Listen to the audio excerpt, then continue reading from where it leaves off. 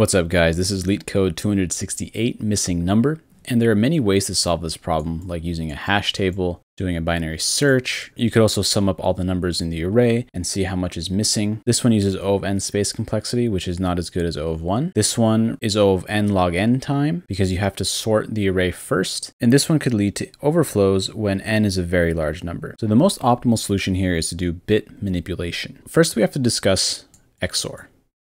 Now the way XOR works is it goes through for all the bits in two numbers and sees if only one of the bits is a 1, then it returns 1. So in this one, both are 1, so it returns 0. In this one, only 1 is 1, so it returns 1. Only 1 is 1, so it returns 1. It's an exclusive OR. It's either one or the other. Now there's one unique property of XOR that really helps us for this problem. Any number XOR by itself is equal to 0. First, let's look at an example that shows this. This is 0, 0, 0.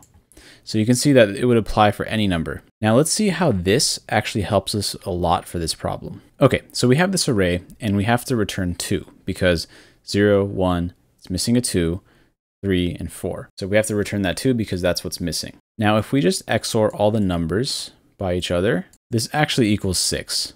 So that doesn't work. However, there's an interesting idea here. What if we also XOR by the number of elements in this array plus 1? So basically 0, 1, 2, 3, 4. So let's just try that. So this XOR 0, XOR 1, XOR 2, XOR 3, XOR 4. So we discussed earlier that XORing a number by itself just gives 0. So what we can do is cancel out the numbers here that are repeating. So this 0, we can cancel that out. This 1, we can cancel that out. This 3, we can cancel it out. And this 4, we can cancel that out. And that ends up giving us the answer, this 2 here, because it's the only number that hasn't been XORed by itself. So the trick here is to XOR all the numbers together and then also XOR it by all the numbers that should be in the array. And you'll just get the number that's missing. And time complexity here is O of n because we're just looping through the array once. Space complexity here is O of 1 because all we're doing is keeping track of this result, pushing all the XOR operations into it. Now, before we get to the code, if you found this helpful so far, please give a like and a subscribe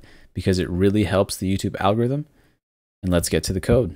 Okay, first I'm going to store the length of nums into a variable because we're going to use that multiple times. Then result equals the length of nums. So in our previous example, this would be 4. Now for I in range length of nums, result XOR equals I, and result XOR equals nums at I.